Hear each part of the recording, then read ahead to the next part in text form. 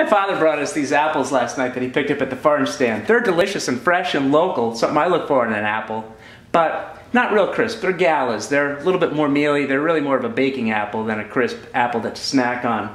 So I think the best thing to do with these apples is to make some apple butter. I started looking at apple butter recipes, so we'll make some apple butter that has no added sugar and just uses a little bit of organic apple juice and some cloves and some cinnamon.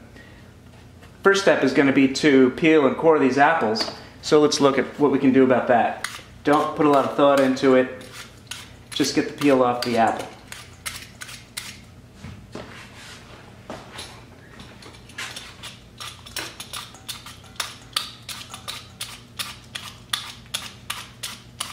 Of course, peeling all those apples gets a little tiring, so you can go old school on the apples with an apple peeler. You can pick one of these up from in the links below if you want to get one of these. This is the way to go if you're doing a lot of apples. Basically, the setup is you put the apple in, try to get it straight, engage it with the cutting blade here, and turn. This cores the apple a lot faster, and the apple comes out easy, no seeds.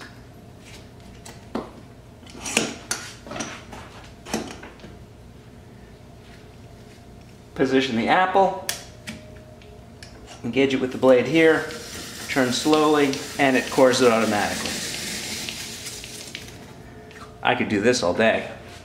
Next step in prepping the apples for our apple butter is to core them. The ones that we peeled, we're going to have to get the core out and this little bit of skin that's left. So you can do it with a knife if you're clever, with your thumb and the tip of the blade.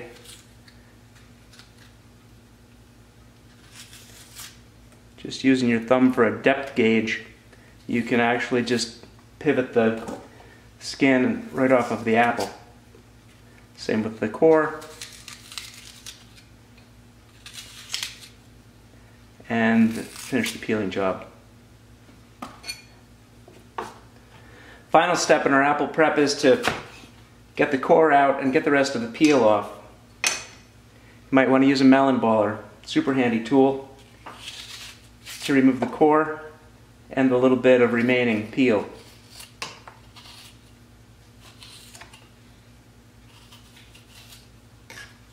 Another option might be just use a simple teaspoon if you don't have a melon baller. Doesn't really work as well, the edge isn't as sharp,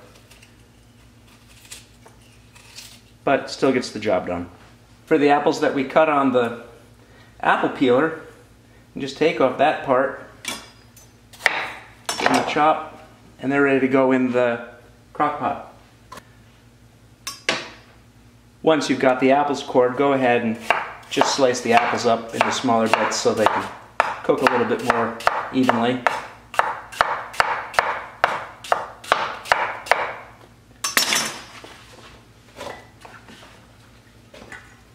And everything goes into the crock pot.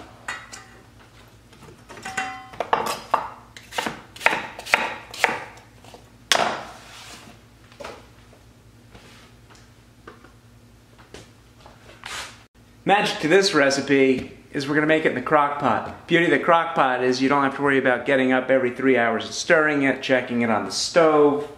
You can literally just put it in there, maybe give it a stir every couple of hours if you want to have a look at it, but you don't have to worry about it cooking all night and waking up to a burnt, sticky mess.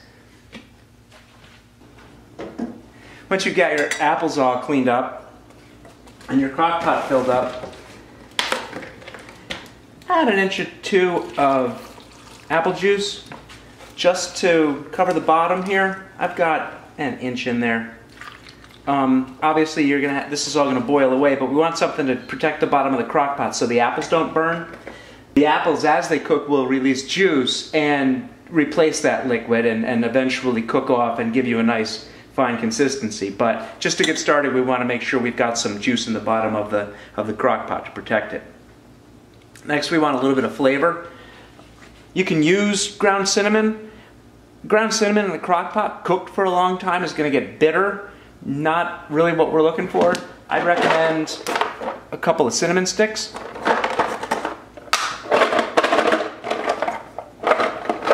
These are big giant ones. You can find smaller ones in the supermarket. Stick them down in there. Some of the other spices I want to use are nutmeg and cloves. For the cloves, I don't want to find a clove in my apple butter some morning when I'm enjoying my breakfast, so I'm just going to tie them up in this cloth that I found. This is just a little piece of cheesecloth. I don't want to tie it too tight, but just enough so the cloves are all in one place.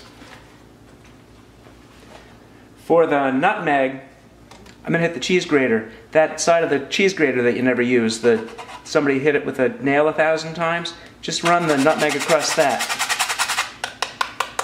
Probably, I don't know, half a nut's worth.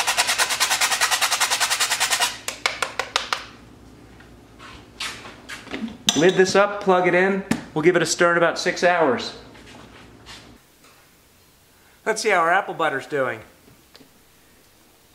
Looks like it's cooked down nicely.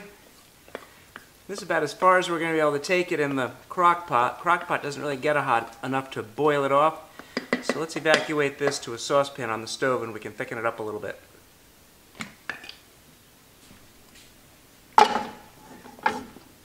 Be careful when you're handling your crock pot. Remember, this thing is very hot.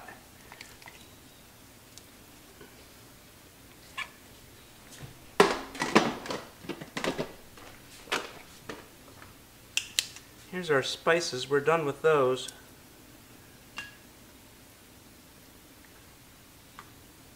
Our cloves are all in one place. That was easy. Let's just put this on a nice low heat and let it boil off. You can still see all this juice in here has lots of flavor. That's going to be delish. But I don't want to pour it off or strain it off because there's a lot of flavor in that liquid. So we'll just boil it down. It'll go out as water vapor and leave all the flavor behind in our apple butter.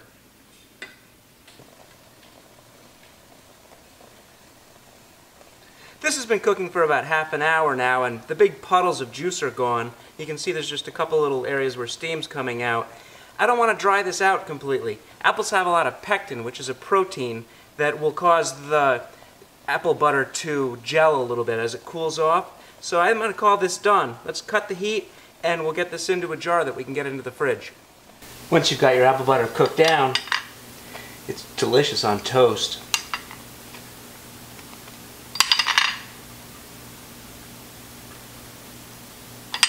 And there you have it, apple butter. It's the easiest thing to make. It looked like a lot of work. I granted, you know, to peel all the apples, but you really, it doesn't take, it's not hard to do. Peel the apples, throw them in the crock pot, throw in some spices. This recipe I made didn't use any sugar. Throw in a cup of sugar if you want a more traditional apple butter recipe. Make the recipe the same way, or make it the way I like it with no sugar added. It's up to you. Either way, it's delicious. This is going to be good all winter. Thanks for watching. Please subscribe and like.